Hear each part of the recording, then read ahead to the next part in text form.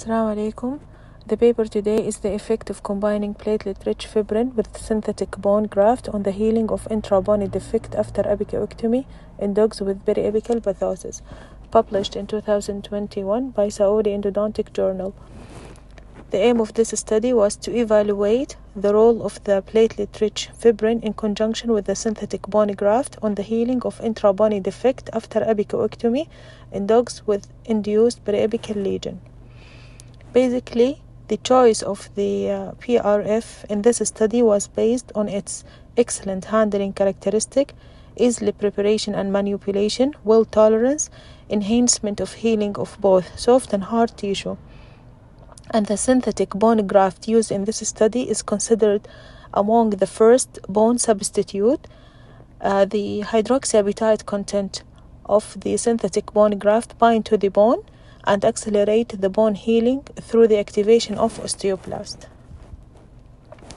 In the material and methods, induced periapical pathosis and root canal obturation were carried out in 36 mandibular premolar dogs' teeth, then treated with either apicoectomy as a group 1 or apicoectomy followed by application of PRF and synthetic bone graft as a group 2.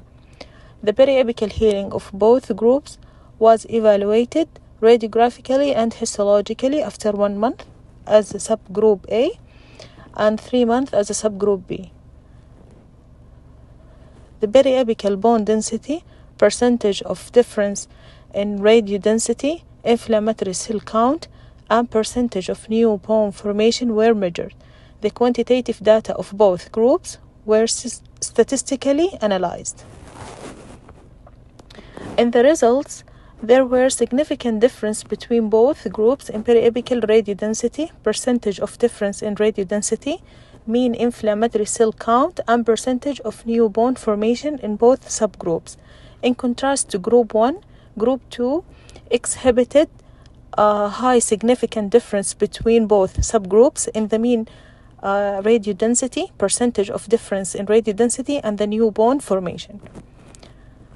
In conclusion, using of PRF in conjunction with the synthetic bone graft enhanced the healing of periapical intra-bony defect after apicoectomy in dogs' teeth. Thank you.